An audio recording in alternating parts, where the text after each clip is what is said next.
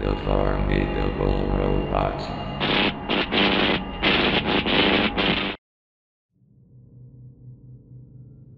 The Ren rumor was a myth of hundreds of binary codes, usually relating to sound files, transcripts or videos, transcripts before people's death, and other related things. Only 5 of the binary codes have been revealed, 2 of them have expired and cannot be found anymore. A deleted forum site that had a database of users and IPs on Roblox from numbers ranging to 5,000 and 10,000 had a banned user that included 3 binary codes. The first 2 were random letters, making most people think the third one would be useless, also one of the newer codes, but it wasn't. It led to an in-ear link with QR code. Upon scanning the QR code, you'll get a raw haste bin link that is a transcript of something unknown, where someone says hello 3 times before getting the response, "What?" and then the person who said hello asked, "Who are you?" before getting cut off. Under that is a bunch of binary code, and translating that to text will give you another link, which links to a sound file on clip.it, sound not archived, which is an ambient sound, and around 2 seconds, a weird sound plays.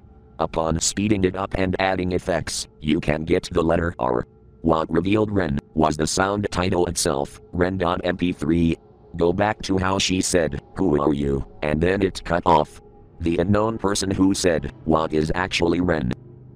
Somebody had already archived the 2 binary code links and said one of them was useless, but the other one however was a bot that created random servers and accounts on Roblox. Nobody can find the original game, which is the one that is supposed to hold the deepest things about Roblox. If anyone did, they would be banned immediately by Roblox themselves. The servers and accounts are still being created and random games are still being created right now. Some games are safe, and others will get you banned. Ren is still a Roblox player to this date. But since his account is banned, he creates random usernames related to his first username. An example is Alien, not a real username.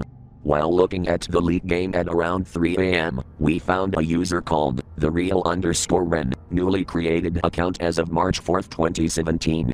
It seems like this is confirmed to be one of his newer alts that he creates daily to avoid getting banned, unconfirmed.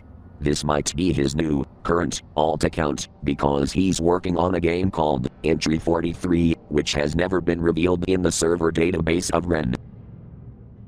Entry 43, or Ren's Cavern, is a game created by user TheRelonReporter that isn't finished. It is currently open to the public. When you die, you get kicked. One of the messages says weird binary code and the messages you get are random every time. You can find the game on the Roblox site. Yet even more binary was found just recently, posting screenshots of Entry 43 and even transcripts of 911 calls from school shootings. Some of the screenshots showed things that were not in the leaked video.